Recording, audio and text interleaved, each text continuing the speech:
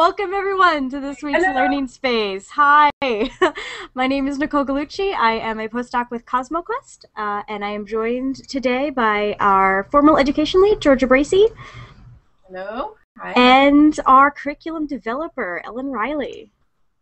Hello, everybody. So this week we wanted to talk about a couple things, mainly the NSTA conference. We just came back from in San Antonio. It's the National Science Teachers Association. Talk about some of the interesting, cool stuff we presented and or saw there at the conference. I have lots of pictures of animals. It's so cute. And talk a little bit about the next-gen science standards. Those standards were released the night before we flew out for the conference, something somewhat crazy like that. So somewhat ridiculous. But yeah, so we'll talk a little bit about that and how that impacted things at NSTA, and show off our swag a little bit. First, instead of a hands-on demo, I would like to share a cool, interesting TV show that I learned about at NSTA. It's called Sci Girls. Here's a little bookmark they gave me. So it's pbskids.org/scigirls, and it is a show geared towards getting girls interested in science. And I popped over to the website and was very excited that everything wasn't pink. Not that I have anything against pink, obviously, but so much of what you see for let's get girls interested in science is a little overly pink. So here's the website. This is what the website looks like, and I was all excited because there's a penguin in a truck. But it's a PBS series. They have games and stuff on their website, so I encourage you to check that out. Are they targeting a certain age with that, Nicole? Can you tell? I don't know. I want to say elementary, maybe into middle school. It looked, yeah. Yeah. I know the actresses that they have in there are kind of junior high age. That do the voices and whatnot. So yeah, check that out. Sci Girls. I have a little Sci Girl pin that they gave me as well. It's got a ruler on it, but it's not in metric. Wait, it is metric. Yay, metric ruler on it. Awesome. So instead of a hands-on activity, I would encourage you to go play on their website and check out their show. So that's all I have for that. Man, not sure where to start. Start with what you guys did down at NSTA, because I still haven't heard all the fun details. But who went and what kinds of things you guys were presenting? How many times? 6, 7, 8 different venues and things. So start there. Okay. Yeah. So we did a bunch of sessions on Terra Luna, which is our curriculum that we've developed to go along with the Moon Mappers website and Citizen Science Project. And so that's a middle school level unit that Ellen and Kathy Costello have developed along with Georgia, and I threw something at it too, I think. That kind of worked. Something's right. Something very good. And so yeah, we presented that. We shared it at a couple of sessions. They did a NESTA share-a-thon. That's the National Earth Science Teachers Association. Yeah, we shared it there. We shared it with the NASA wavelength session.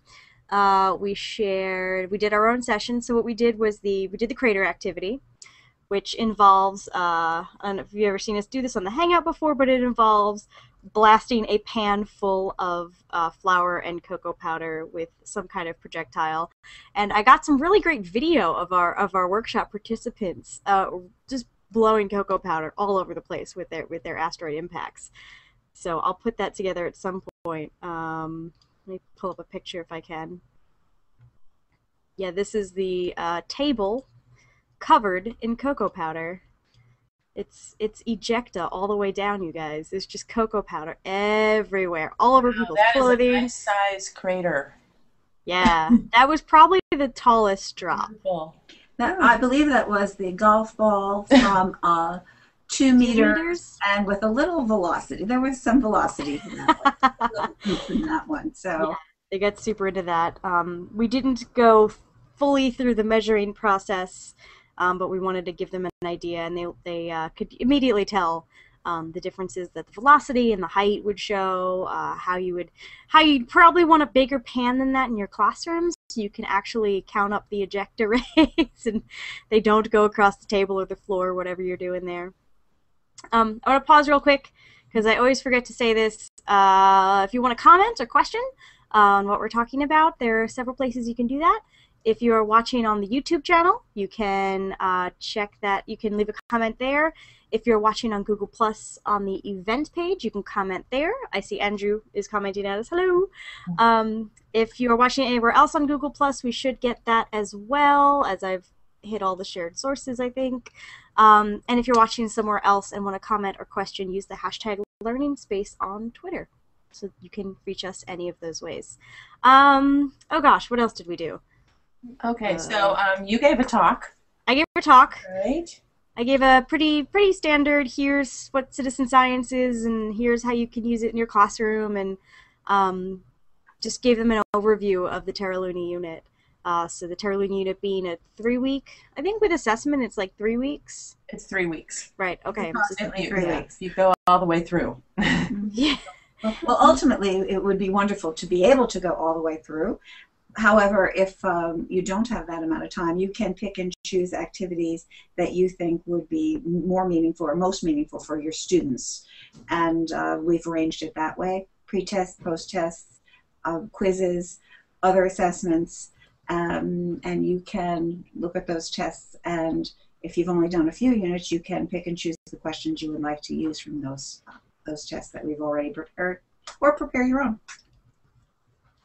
Yep. And here's another activity I have a picture of. We had one called Earth or Not Earth. And this is how you start off your unit by giving your students a bunch of black and white images from the Earth and the Moon. Hang on, screen share button went away. There you are. So again, thank you to our lovely participants, all of who gave me permission to use their pictures and video on the intertubes. But this is, so we give them a bunch of black and white images and, ask them to decide, is that the Earth or is that the Moon? You can expand it if you were doing a whole planetary science thing, but we're sticking with Earth and Moon for this unit. And even at the table, the teachers got really competitive, but who was getting the right answers and actually sorting them properly. Yeah, and the neat thing is that it also encourages students to back up their choices with some good reasons and arguments. So there's a lot of scientific discussion that ends up happening. And I don't know if you guys heard any of that with the teachers. We did. Given some good reasons. We did actually, which is what I was actually looking for, and it gives you an idea with your students how much prior knowledge they have. What do they see in that picture? One of the teachers said, I think that's Earth because I'm thinking that that's snow on the top, and it was. And we had a big discussion about whether to include that photo for students, and I thought, yes, we need to, because I'm looking for a student to make that observation. And because that means that they're observing. They're really looking closely, and then they have a reason to give. I think this is Earth because. Not I think this is Earth because, well, although it might be okay to say this is the Barringer crater, I know because I was there with my parents. And that would be okay. A lot of people say, oh, wait, I've been there. I've been there, and that's okay too, because then you have some, they do have some prior knowledge. So we chose those pictures for reasons. Some of them are not easy. Teachers did not get them all right, even considering that they've been teaching earth science and space science. They would get a couple wrong, and that was interesting. They didn't like getting them wrong either. But I think they liked learning something from that. They did, and we actually used that at some of the other sessions, the share-a-thons, or when we were standing by the table. People were fascinated by that activity. They would flip the pictures up, because we do have the answers on the back. And they would try to put them in piles first and then flip them over. Everybody was into that one. Very simple, good activity to engage your students right off the bat. And then we also took them through the mapping, the crater age activity that we came up with along with the Moon Mappers Lunar Scientists. And at the end of that activity, which is, I think it's a 2-day activity really, you have your students marking craters on black and white images of the moon. Well, black and white to save on ink, doesn't really matter. But you have them mark craters on the moon with a marker. and then count how many craters are in each image, you put them together to make a larger picture and use the crater counts to determine the relative age of the surface. And so you actually see there's somewhat of a gradient happening here between a surface that has fewer craters to a surface that has more craters. And so we did that twice, I think. We had one group do it, and then we had the other group correct them, correct their craters, because the first group was a bit rushed for time. And both groups thoroughly enjoyed it. It was an activity that none of them had seen before, because it's an activity. Because we made it up. We pulled it out of our noses. Like the picture activity they had not seen before either, because that's another one we made up. So So that was all of our stuff, pretty much. Unless I'm missing something, Ellen? We did do a cafe. We did do a cafe. Did a cafe, a format. We had envisioned that people would show up, and just like in Paris when Hemingway and all of his intelligent people were hanging around and drinking wine and discussing wonderful ideas, we thought we would get them, no wine, but get them discussing wonderful ideas about science, the challenges about teaching science, the kind of technology they had available in the classroom, how much they could engage their kids with technology, what citizen science had they done, share websites they'd used, and we had the papers covering the tables with markers so they could write on the tables like they were in a cafe. And sadly, we did not get enough people to really make this a meaningful session, because you really need to have several tables and have a, throw out a question and have them share their ideas, and have a report after 10 minutes, have a reporter from each table share what their table has come up with. We had one table with, a few people that were having a good discussion, but it just really did not turn out the way we had envisioned. Yeah, but Ellen, you totally wore the awesomest hat. But I did. Oh, you and there I am. And there you are with the coolest hat. So somebody came up to me and said, I want to see who the Harry Potter lady is. Well, actually, when I was teaching, I did use that as a sorting hat in my classroom for the lab group. Okay. That's a great picture. I hadn't seen that one. You hadn't seen me either. I haven't seen any of these pictures First yet. time for me. Oh, they haven't been posted yet. This is my iPhoto library. I just uploaded them yesterday. Nicole got them all. I do have them all. So in addition, a small group though at NSTA. Maybe talk about the scope of the event, because I don't know how many even teachers get to the national conference, and there's just so much. Yeah. And I was going to address that where the cafe was concerned too. There are between 15 and 20,000 teachers at this conference on any given day, because while it lasts 4 days, some come in for the entire conference, some come in for 2 days, some come in for 1 day, depending upon when their schools will release them. And there are a lot of sessions held. There's a lot to choose from. So I was disappointed with the cafe, but there was a lot to choose from at that particular time slot. Everyone, and from what I've heard, that's standard for pretty much all those sessions like that. It's very rare to have one that's super crowded, because there is so much going on. Very often the super crowded ones are the vendors, the ones that give away free stuff might do, and so on. And one of the reasons is that they give away lots of free stuff, and sorry, we can't afford that. We gave you stickers. And they can promote themselves. Yeah, and then there's the big expo hall too. Just all the booths. So a lot of times people are walking from booth to booth, looking at all the great stuff and getting all the free things they can carry and all that. I got a little bit. I worked primarily at the NASA Science Mission Directorate booth, which of course, sadly, given sequester concerns, may not exist after this, which stinks because they just had a huge table full of educational resources for every grade level. So I picked up a cool poster that has some elementary school activities on the back. I picked up some information on a cloud citizen science project in Spanish. I got a New Horizons sticker from somebody. I don't remember who actually gave me that. And then a DVD, Journey to the Stars. So they had, that was just a tiny sampling of all the stuff that they had just at that one table. Yeah, so there's a lot of stuff to do and a lot of ways to spend your time.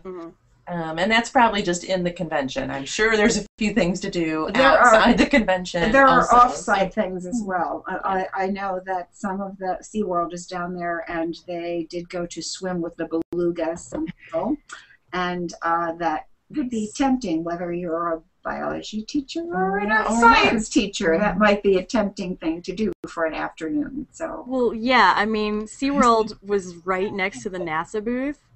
So, of course, we were just having a blast. So I got to pet a flamingo. Oh.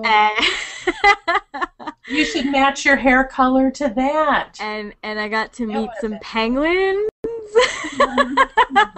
which has nothing to do with astronomy. But you're right. There are some attractions that you just can't resist. But it's wonderful.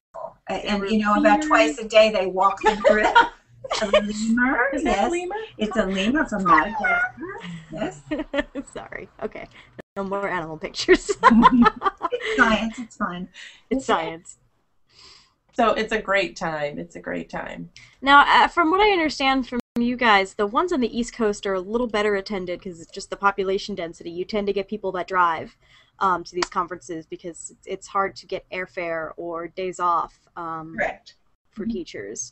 And Correct. so if they can drive for a day, you get more people. And so the next one is in Boston next April. So there might be an actual, a larger crowd even for that. Yeah. But sorry, the abstract deadline was Monday. Yeah, it comes up pretty fast. Comes up really fast. Anything else particular at the meeting, Ellen, that struck you? Other than NGSS, because that gets its own. Well, that is that's important. No, not really. You know, I will mention this. What I liked, I was sitting down once grabbing something to eat, and what I did find exciting is people would walk by and they were so excited about things. I mean, I was eavesdropping, imagine that, and I mean they were saying things like, well, when I went to this session, this is what they said, and I was able to make this volcano, or we had these DNA beads, and we were able to construct this, and these are the bits and pieces of conversation that I was getting, and I wanted so to be able to record it actually and show the public that teachers are here and they're working. Sure, they're having fun. Sure, they're on the boat in the river in the evening and so on. But they're also there because they're excited about science and excited about what they can learn and take home to their kids. Yeah, there's so many great practical things that teachers can get at a conference like this, and they can go back and they can use it the next week in their class, which I know is what most teachers tend to want. They want those practical things that'll help them right away. And they like picking up resources. Yeah, they like picking up, things they can do in the class. Like you said, the vendors giving away freebies. They like picking that up. Because that's fun. If I was a teacher, I totally would have done that. But I felt kind of bad. Like I shouldn't take things because I wouldn't actually use it except for my own enjoyment. Oh, I had to refrain from that because I used to be a profession of that. I could leave with 30 pencils, enough for my whole class. But I did not do that this time. I did occasionally pick up something that I thought would be very good for my grandchildren because they are very good in science. Now, education. It's education. So. I should point out I did get a mission patch from Project Mercury, not spelled the way you'd expect it to be. If you go to spacemicrobes.org, that's another citizen science project, but I got a mission patch from them, where they're sampling microbes all on the ISS and then also all around the world, and then they're doing this cool project. They've got several different science goals that they're reaching, and then they've got this one project where they're pitting microbes from different stadiums around the U.S. against each other in this bracket sort of thing. I don't know how the sports ball works. On the International Space Station, so they're going to have microbes from stadiums fight it out in space. So yeah, anyway, they're also developing educational materials to go along with that. So go to spacemicrobes.org. That was a really fun presentation that I got to see. For your microbe team. Great. Yes, go root for your microbe team. How cool is that? I said this should totally replace the I mean, I love the Puppy Bowl, but I would love to see this be another Super Bowl alternative. Try it. Yeah. Microbe Wars. Okay. So one of the big topics at NSTA was the NGSS. We're sitting in alphabet soup here. So maybe Ellen, you should give the overview of what is NGSS. I think you know better than Georgia or I. NGSS is Next Generation Science Standards, and you know, it's no secret that there have been science standards, and in every state, and many of them are different.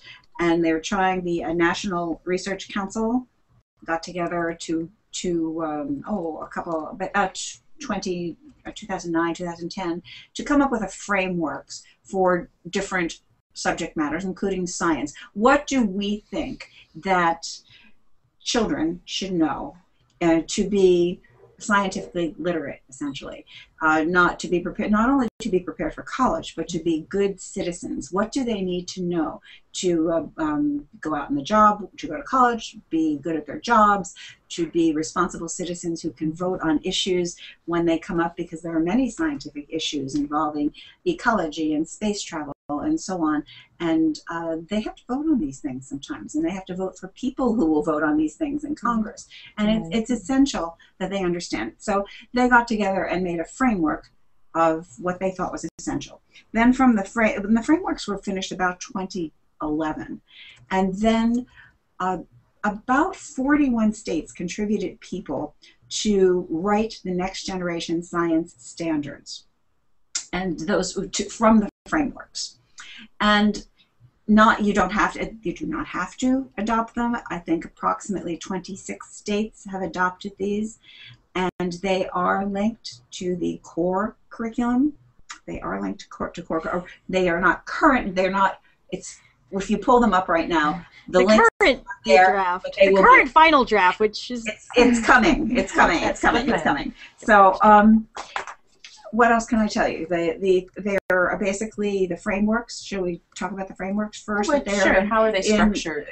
They're structured in 3 dimensions. And the first dimension is practices, which we used to call way back in the day process skills. The skills the kids they need to know to do science.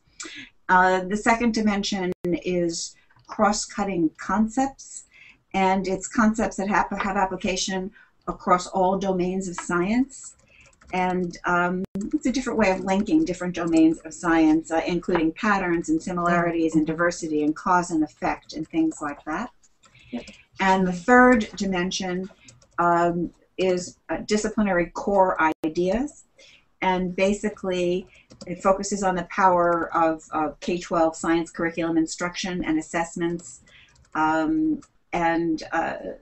know, it has a significance. It's supposed to appeal to the interests of the students, the experience of the students, and the thing that's important, and what the NGSS has taken from this, is that basically we need fewer topics and greater depth, because we can't teach all the facts. We just need, I mean, how can you know everything? And you don't need to anymore. You do need to know how to access them. You need to know enough to know the keywords, and you do need to know how to do the research to get your answers. But the process is very important, and it's very important for kids to be able to do inquiry. And years ago, what happened was, first they were reading it out of a book. Then the next thing was hands-on. We were all going to do hands-on things, and that was great. But hands-on had essentially an answer. We were giving them the problem, and we knew what the answer was going to be. Now the next step, and we started this maybe 15 years ago, so it's was kind of surprising to me that they still are insisting that, oh my gosh, this is a brand new thing, and that teachers aren't doing it, because I think a lot of teachers are doing it. But the next step was inquiry, and that is, let's have the kids ask a question and answer, and then go through the process of designing an experiment and answer it. How would I answer this question? Just like a scientist, have them be real scientists, because this is a skill not only used in science, it's used in everyday life. It's a problem-solving skill.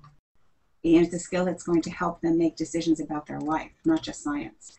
And so this is the whole thinking behind next generation science standards. So if anybody want to jump in here, anyone, have I kind of given a good background of what the whole yeah my understanding is that there's 26 states that have decided they're going to adopt it at this point, but there is a lot of strong hope from the drafters of the standards that it will become a national movement over the next few decades. I think I have a little map here of the states that are leading it, the development, and it's a total checkerboard. I remember looking at this going, this doesn't make sense, doesn't make obvious political boundaries, it doesn't, hit obvious geographical boundaries, but as you guys pointed out to me, I think, this map follows along with a certain educational consortium that started the movement. So if you want a quick look, I grabbed this image, I need to point out, I grabbed this image from the Skeptical Teacher blog. Matt Lowry, who blogs on all kinds of science and skeptical topics, posted this image, which is where I first saw it. The blue states are the ones adopting the NGSS, and the white states are the ones that have not yet, depending on how optimistic you want to be. And tell us the website. Do you have the NGSS? I think. Yeah, it's nextgenscience.org. And I've put that up in the event comments, and I'll put it in the YouTube description at the end. So next, find all of that stuff, plus download the standards themselves in a couple of different ways. You can just Google NGSS; it'll take you there. The website. Yeah. So that'll give you all the details. Also, I pulled something up this afternoon because I wanted to be able to maybe make some intelligent comment tonight. But no, more than that, I pulled it up because I was interested in the international community as well. And in developing this, there was a group called Achieve, and I'm not exactly sure which group it is, but they did an international study using 10 countries that are closely related to the United States, either because they are top scorers on international tests, or because they are closely allied to us.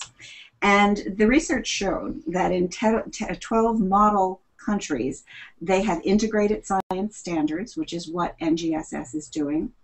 There actually is an emphasis on physical science and physics in all these countries. Interesting. And in the life sciences, they emphasize the social significance of life science, which I thought was interesting. All of these countries are into cross-cutting content that's common to all the sciences. And they emphasize the ability of students to plan and carry out an investigation, which is what this is about too. We're interested in content to a certain extent, but we're interested in inquiry, practice, and content as they go together. So they're also interested in making science available to all student populations. All student populations in these countries have access to science. So that's part of what they were thinking when they were putting the next gen standards together. And it sounded good to me. Okay. And a lot of what I heard, we had a speaker here on campus talking about the next gen standards, is they heard the cry of teachers saying, we don't just want to teach facts, we want to teach inquiry, we want to do these kind of things. And so the standards were built towards that. And so that's a really positive thing for those of us who shake our fist wearily at the state of science education in the U.S. They're just teaching the facts and the test. These standards were built with that in mind. Let's teach how to do science. Well, now, of course, how to test that. We know so much more now about how students learn science than they did 2 and 3 generations ago. We just know that children just remember it more if they can do it. We remember it more if we're doing it, if we're made to think about it, if we're made to come up with a question ourselves, and it's and then kind of makes sense. I mean, it seems obvious right now, but evidently it wasn't 2 generations ago. But it is rather obvious now. So. Right. And there's a lot of engineering concepts that go into it as well. Speaking of I was going to say that's kind of a new feature, and Ellen mentioned those disciplinary core ideas.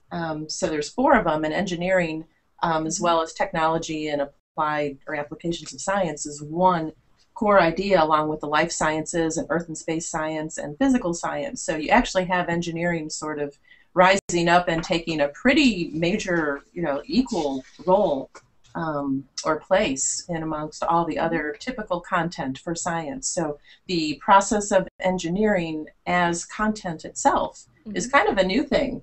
So, that's one of the things that I think a lot of teachers are wondering about is, this really is kind of new. I'm sure there was engineering here and there, but it's more predominant now with these standards. And so, and there's a lot of good stuff out there, though, to help teachers put some engineering into their curriculum. So, but that's a new thing. Actually, that is very new. That is correct, because they used to distinguish that. Well, this is science, like pure science, and then the engineers take what the scientists discover and they just use it, they apply it. Well, now there's a new way of looking at that. It's, scientists do, or in the pure sciences, they come up with investigations and they investigate a problem, but the engineers have to also are presented with a problem, and then they have to come up with a design or model to solve that problem. So it is very integral. They're very closely related, and that is now recognized. Yeah, that scientific thinking is key to both. Exactly. Yeah, they're really close. They're very much related. So STEM is the buzzword these days, right? STEM. It's our new sticky notes.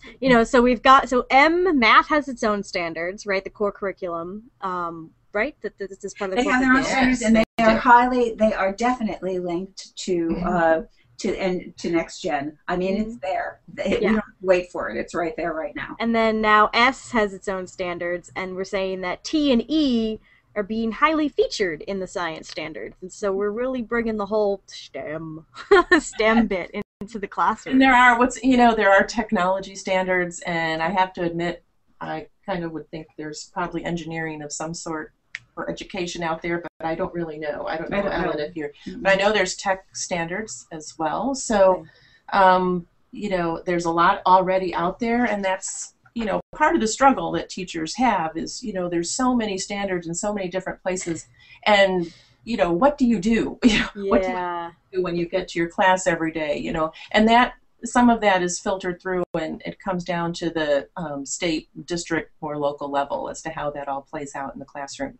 But there is certainly, a whole lot of standards out there, and so now we have another set. Well, yeah, and when you're as old as I am, you have been through several sets. As I say to people, I've been through IGAP, ISAT, I quit. So that's what happened to me. But not really. You're still here.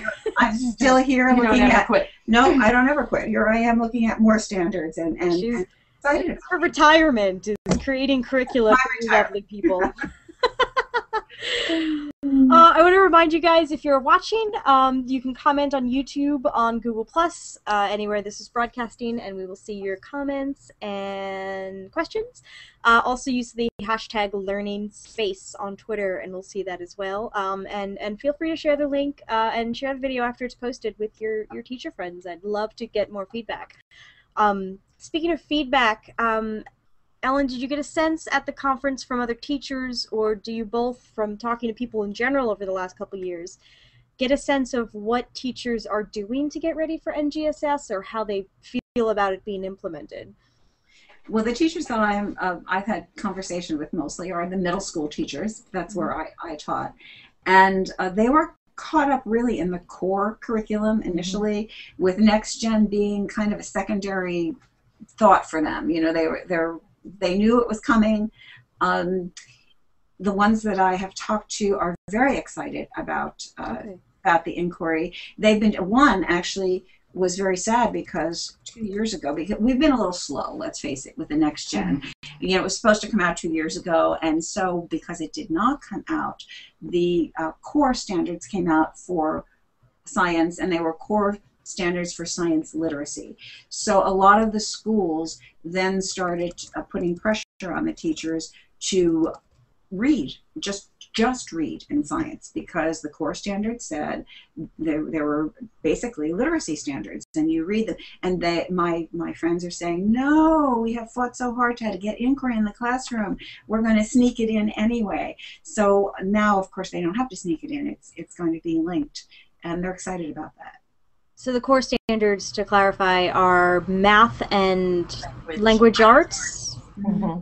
Primarily? Okay, I put a link to that. That's just corestandards.org. Is that being adopted widely across the U.S., or is that similar in that it's like half and half, like NGSS? My impression is that it's like half and half. Okay. It's like half and half as well, because there are some states that are just, they're looking at them very closely. There are issues with some of the things that are included in the core standards that the states may not believe should be taught, and so on, which is always the case. Mm-hmm. So that is a problem. And education in the United States is not federally controlled. I mean, we get federal input, we have grants and that kind of thing, but it is more, the control is more on a local level. Well, that's why these are all .org websites, not .gov. I mean, these are independent boards of teachers and educators that have come together to come up with these standards. And in fact, and when I pulled this up this afternoon, it said, and I'll just read you from it, it said, the creation of NGSS was entirely state-driven, with no federal funds or incentives to create or adopt the standards. Mm-hmm. So it is a statewide. So even though we say U.S. standards, that's not at all. Mm-hmm. We have a comment from Ted Willard that says, Common Core has been adopted by 46 states. Wow. That's almost 50. That's almost 50. That's Yay! Well, that sounds good. Awesome. Awesome. So that's a much higher acceptance rate than we thought. Yeah, and hopefully, I mean, since they already, they do tie in to the NGSS when they're looking for science standards, hopefully they'll pick that up, because that allows you to cover both in a lot of ways. And I know the Terra Luna lesson plans you guys came up with all have links to the NGSS. They have some additional activities that hit Common Core, and then there are some other standards. I know there's internationally there's another set of standards that seems to be becoming popular. Project 2061, that has been around for a long time, is used in the international community. These are benchmarks that have been set up, and it's 2061 after Halley's Comet. Is that comet? Is that how you? Oh. Yes, that's why it's 2061. Do not know that.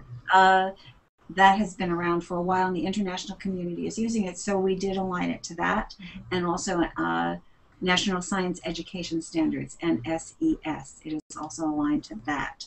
NSES is the U.S., right? Yeah, that is U.S. The current ones.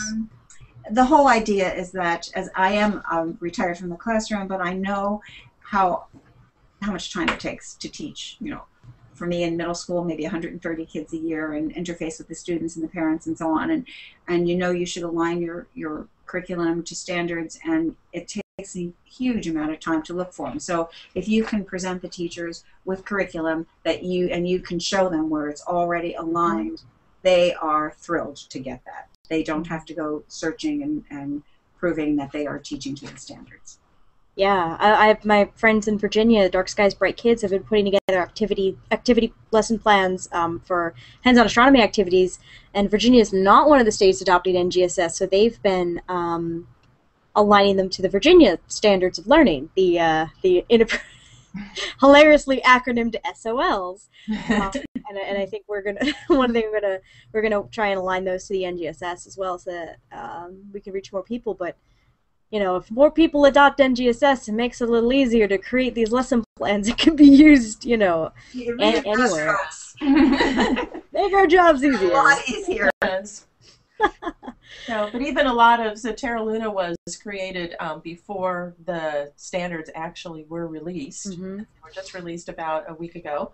But the framework was there, and so currently, they are aligned with the framework, but we'll actually have to do a little more tweaking on Terra Luna. It's that now that the standards themselves are finally out after going through a couple of drafts and public comment, just to take another look and probably just add some details in there now that everything's finalized and out to the public. So now I would like to add also that actually, sadly, there aren't as many standards for earth science and space science as I would like to see. Yes. There, and even less for space science than earth science. And that makes me sad. And kids like space. I mean, come on. You know what? I always tell people, hey, what are 3 things kids love? Dinosaurs, whales, and space. Rockets. You know. I TA'd a class in undergrad. It was a freshman seminar. It was about dinosaurs and rockets. It was basically, let's relive our favorite childhood things. We're going to talk about dinosaurs and rockets. And it was just the coolest class. That was college level. So yes. I love more dinosaurs, more space, and kids will love you. Yeah. I found the graphic of how many states have adopted the Common Core right on their website. Fantastic. Looks like they say 45 plus several Wonderful. territories. So the yellow have adopted Common Core in language arts and math. The orange have not. Virginia, come on! Oh, look at that. Spent 7 years living in you. What are you doing? Alaska. Yeah. Gosh. Alaska, Minnesota. Minnesota. We'll see. Minnesota. Yeah. Nebraska. Minnesota. I gotta say. Minnesota. Well, my daughter lives up there. I'm going to have to call her. Not that she... Why are you living in that state? Yeah. So although the science standards have been on their way for quite a long time, really, and the districts and teachers know that they're coming, most people have been dealing with Common Core implementation just because that kind of got, that was first. That got there quicker. But they've known that this is coming with the new science standards, and in some way I heard a teacher say that, watching the adoption and what people are going through with Common Core has kind of paved the way for, what may happen in a way with next gen standards. So they've been, a lot of teachers and districts have been through an adoption process of a new set of standards, and maybe the new science standards will be a little easier. Is that good or bad? Well, did it go well or not? I guess is the question. It totally depends on where you're teaching at this point. Okay. But now that they're out, districts will take a more, serious look at the next gen standards, because they're here, finally here. They exist. Another big question too is how they will be, how assessment will look with the standards. Oh yeah. So that is really still yet to come. There's lots of ideas and lots of things kind of in the works and going on with that, but the standards are one big step, but what the assessments are going to be that show how those standards are maybe implemented, that's a whole nother story. I remember when I was in 4th grade, we had some state test in New York. And I don't remember much, except I remember they took us all down to the gym, and they had all these little experiments set up, and we had, a time limit at each one, and we had to do these little experiments and fill out little lab reports. Is that the kind of thing that we'd be moving to? We're moving away from bubble sheets and towards this little setup. Well, ultimately, that would be a wonderful thing, and Illinois tried to do that with, I said IGAP, I was making a joke before, but IGAP standards did involve 2 dimensions. And the first dimension was content, the bubble, where you have to answer the content of the facts. And the second dimension that you were supposed to implement in your classroom and was going to be implemented on the statewide level was exactly that kind of thing, where you gave them a problem. For instance, you'd give them a ruler with a groove in it, a marble, and ask them how they could make that marble fall down, how they could make it go faster and farther and that kind of thing, and go for it. Write yourself a question, tell me the variables, what's your independent variable, what's your dependent variable. In other words, it was process. Yeah. And I was kind of excited about that, and I developed that all in my classroom, and I had everything, and not just me, we were all doing this in our classrooms, and it came time to present all of our data that we had collected to the state, and that's when they threw IGAP out. So that's why, and they said, no, we're having ISAT now. And one of the reasoning, frankly, it was expensive. In order to get people to score that, you have all these rubrics, and you have to have 3 people scoring usually. When you have an assessment like that, and it's expensive to pay these people to score these tests. And Illinois said, we can't do this. Scantrons are cheaper. Scantrons are much cheaper than than trying to score this type of assessment. Now, you can do it in your classroom, though. Yeah, you can do it in the classroom. Absolutely do it in your classroom. But where's the incentive to implement it in the classroom if their state tests are going to be bubble sheets? Yeah. Right? Well, that's the problem. No incentive. Well, for people who are passionate, well, people who want to will figure out a way. Yes, that's true. We say, okay, fine, and basically, and I have given workshops like this to teachers. They wanted to know how to do well on the science test, the standardized test, and I said, I don't know the answers. I don't know the questions. I don't know the answers. I know a certain amount is content, a certain amount is process, but I can tell you this: if you teach good science, your kids will do well on those tests, because even if you haven't taught that particular fact, if you get kids excited about science, then they're going to listen to NOVA, they're going to listen to Animal Planet, they're going to tune in to other science things, and so the facts that you weren't able to jam in their head because you didn't even know what to jam in their head, those they're going to know them because you made them excited about science. And if you do inquiry, they will be excited about science. And the point is to not necessarily to create a new generation of scientists. Yes, we hope some fraction of them will become scientists, but not everybody is going to be interested at that level. But we want everyone to have that kind of scientific thinking and be able to navigate our modern society with that kind of knowledge and experience and process. You're a problem solver. Yeah. You just learn problem solving skills. Mm-hmm. So NGSS, we're optimistic about this in general. High hopes. Yeah. I have high hopes. Good. Say that. Yeah. Okay. I wanted to share something quickly, another resource. Since I spent 5 hours at the NASA table sharing this with people, I will share it with you guys. A little while ago, only a couple months ago, I think, they launched a new resource called NASA Wavelength. If you've ever gone to NASA looking for a lesson plan to go along with a certain subject, you may have gotten lost in a circle of Googling hell, trying to find something. Everything was everywhere and different projects at different sites. So now they have one website where all of the NASA-approved and NASA-funded products are listed. Actually, you can see this little picture here this picture here where they're featuring the NSTA 2013 resources. They actually have a picture from NSTA 2012 with Pamela and Georgia and Ellen and Kathy all at the NASA booth from that year. So. Whoa. Didn't know if you knew that. You guys are on the NASA Wavelength homepage this week. That's really wild. That is wild. I was looking at that going, wait a second, they look familiar. Okay, I actually noticed Pamela there, but I didn't, yeah. Yeah. So, but okay, so that's the top story, is the resources that were all presented at that meeting, including Terra Luna. But you can, what's cool is you can search for resources by audience, by topic. You can enter a search term and filter by what grade level you're looking for, or you can just hover over these circles, and it tells you how many resources are available at each grade level. So if you're a middle school teacher, there are 971 resources that you could choose from.